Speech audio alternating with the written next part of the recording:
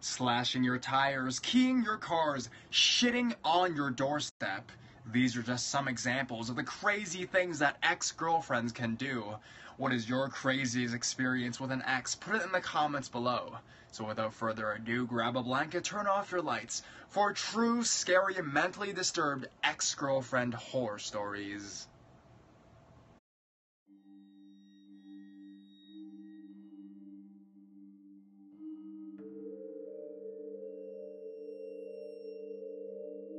Brother's ex-girlfriend. My brother met his girlfriend a year ago when he was 17 and she was 16. For a little while, they seemed like they had a great relationship. My brother Alan and Jamie were always happy together, and Jamie made a real effort to get to know the rest of the family. However, I noticed something was off whenever my brother wanted to go out with his friends without Jamie, and she would have a complete meltdown, screaming about how he didn't love her and how much she does for him, etc. This happened all the time, so eventually, he started spending more time with her to avoid conflict. She even got annoyed at my mother's funeral because he wasn't paying enough attention to her. Like, what the fuck, our mother just died, chill out, bro. Things started to get worse with her accusing him of hitting her whenever he would try to deflect from her, punching him in the face. My brother has some mild anxiety problems and guilt about our mother's death, since they weren't on the best of terms before she died. He uses Xanax or bars to self-medicate, which she knows, and often would pick fights with him to use his actions against him later on, or try to tell the school he was on something to get him in trouble when he didn't want to have anything to do with her. Eventually, Alan couldn't take it anymore and ended the relationship a few days ago. A quick note, our glass back sliding door is pretty weak. If you yank at it hard enough, you can force it open despite it being locked, unless we put the key in. So the other day, she showed up at 5 in the morning, banging on the door and demanding to be let in. My dad got after her and she left. This morning, however, she broke in through the back door and got into bed with my brother, who slept through all of this. My dad found her and told her to leave or he'd call the police. This afternoon, I heard my brother and his friend get back in from school. All was well until once again Jamie broke in through the back door, as she had taken the key this morning. Alan's friend stopped her from going into his room, and I told her to leave and not come back, or I was going to call the police. After she had left, my dad came back with 3 new keys made for the back door. My brother showed us her claims of cutting herself, which we reversed imaged and found it immediately, along with the fact that she didn't have any cuts on her arms. I mean, it's gotten so bad that my brother doesn't want to go to school since she follows him around and tries to get him to talk to her, which, when that does not happen, she's trying to get him in trouble.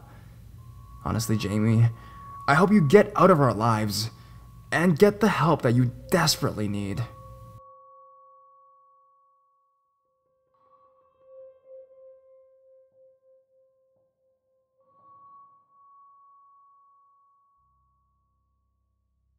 My ex from 10 years ago is still following me.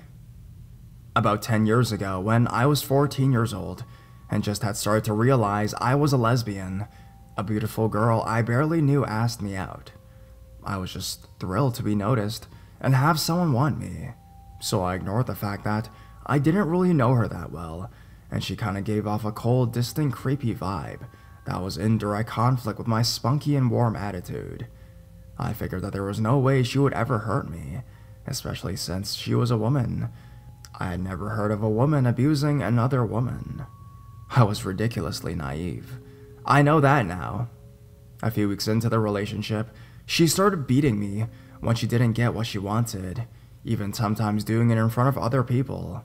No one did anything. They politely looked away. She started demanding I have sex with her, even physically forcing me to do so, and threatening to kill me if I did not comply. It took a few months, but my fear of her was finally overridden by a desire to not be the girlfriend of some psychopath, so I dumped her and told my mother, her parents, the police, and everyone who has been around us what she had done. My ex swore she would kill me. Those were the last words she said to me. My parents believed me, her parents believed me, the police believed me, but I wound up not pressing charges after realizing how unlikely it was that she would even serve time. However, She got all her friends, they all sided with her, and I wound up having to change schools. Soon, we moved to a different city. I got the help I needed, and I felt like a changed person. I moved back to the same city where I met my ex when I started college. It's a huge state university with more than 50,000 students, but I figured I'd probably never see her, and knowing her, it wasn't likely that she even went there. She was an actress and a singer, and I figured that she had probably gone to a school known for those things. My college was known for science and infamous for having a very underfunded art program. On the very first day, though, I saw her. I felt a cold stare on the back of my neck and turned around, and she was there, 100 feet away from me, staring me down with a blank expression on her face. I glared at her and then sneered, trying to show her I wasn't afraid of her, and she kept the same cold expression. I turned and walked away at a relaxed pace and tried not to let it ruin my day. But then it started. Everywhere I went, she was 100 feet away. Sometimes she was with some of her friends, and they would all stare at me with the same blank expression. I never engaged them. I never spoke to any of them. Eventually, they even started following me when I wasn't on campus. It got to the point where I couldn't enjoy a day at the mall, a date with my girlfriend, a trip to the zoo, or even buy groceries without a dead-eyed girl who beat the shit out of me when I was 14 and her weird crew staring at me. They look like friggin' zombies, it's creepy. I even catch other people giving them freaked out looks when they see them. It's been 6 years since she started following me around. I thought about moving or changing schools, but I know I can't let her ruin my life anymore. It's starting to get creepier and creepier though. Sometimes, someone knocks loudly on my door, and when I go to answer it, there's no one there. But I have this sinking feeling in my stomach that it is her. Sometimes, random numbers in my area code leave messages of silence for about 30 seconds on my phone, or I get text messages from random numbers asking who is this. I never respond to the texts or voicemails, and immediately block the number of the senders. I don't know what to do. I know I'm not cracking up. If I'm ever out with other people and I think I see her, I ask if they do too, and they always say yes. I want to call the cops. I want to fight back. I want to do something to prove I'm not a pushover. But really, I just want to put this all behind me. That's all I've ever wanted. Creepy ex from 10 years ago, please, let's not meet again. Edit. Just a few things I forgot to mention. I'm in a graduate school now. I graduated college in 4 years. I go to a different university now in an online IT program. I only still live in the same city because my family is here. I've taken self-defense classes and carry pepper spray around me also. Changing where I shopped helped, and I haven't seen her in a little while. But the messages still happen sometimes. If I ever see her again, I'm gonna get a restraining order against her at the very least. Update. I haven't seen this girl since I posted this, and I heard from someone else that she moved to New York City recently. I have no idea if this is true, but it feels nice to not have to stay in my house for weeks. Luckily, my neighbors seem aware of my situation somehow, and they look out for me. In addition, I think it is worth noting that, recently, my girlfriend and I had a jar of pee thrown at us when we were exiting a store. The car drove away so quickly we didn't catch the license plate. I'm not sure if it's related, but it could have been someone who knows her. It was a white guy in a red and black van. That's all we know.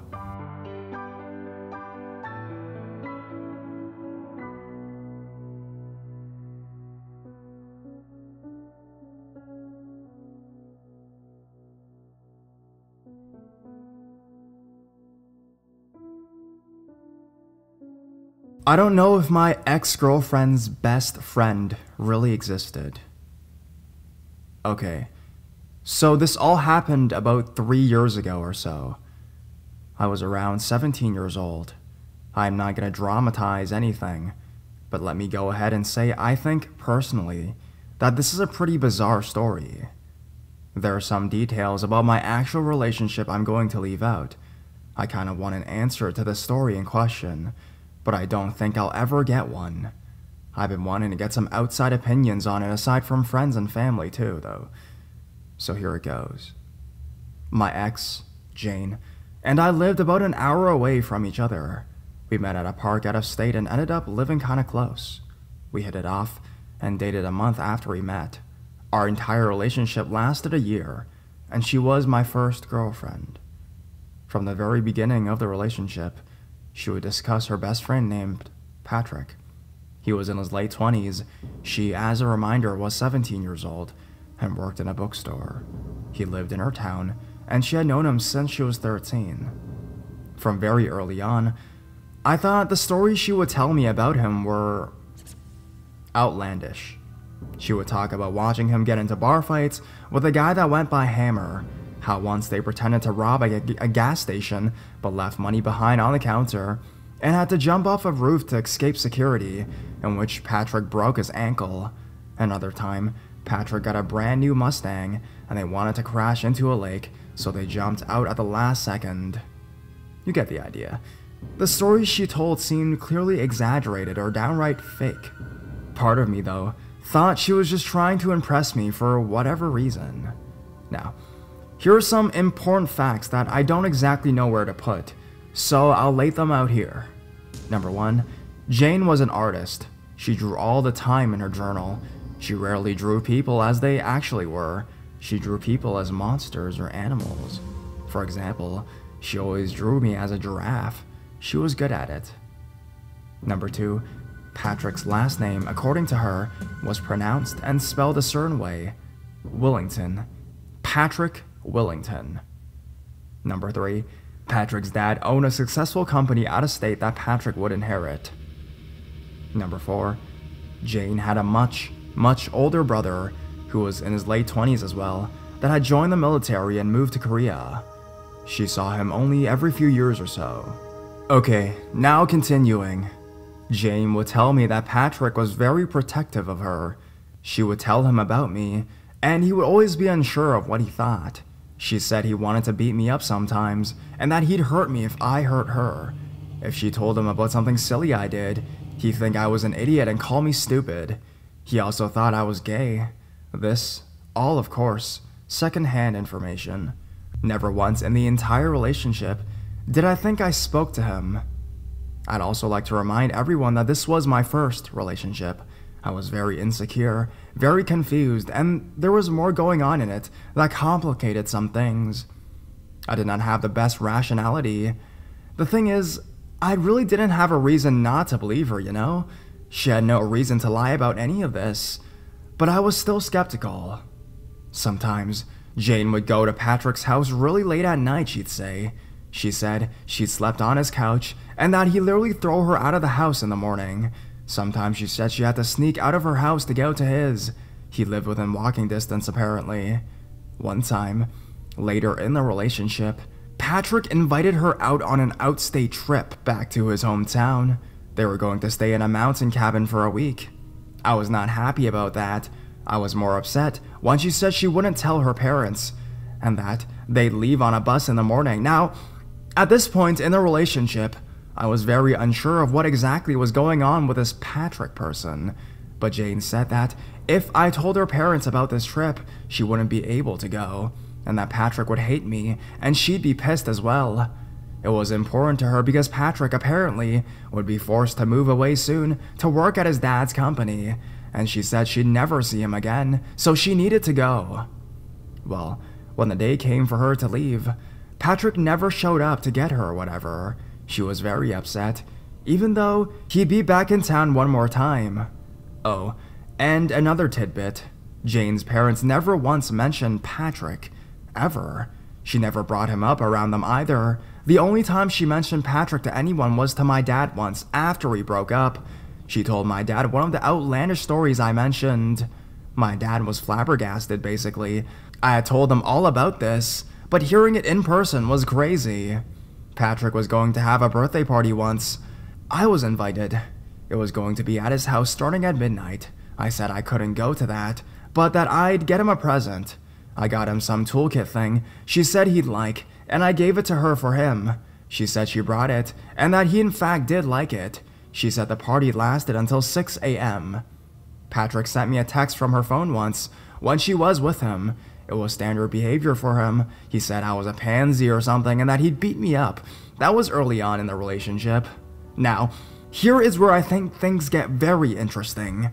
Jane lived nearby an elementary school. She walked me there and said his house was close to it. So she leads me to the back of the school where there is woodland. She brings me to the edge of the woods and has me look in. I see this very old wooden tin house sort of structure. It has broken windows.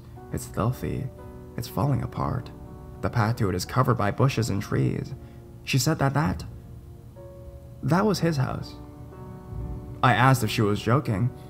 She said no, and that he wasn't very tidy even when he lived there. I thought briefly that maybe the house was just weird looking on the outside, but actually good inside.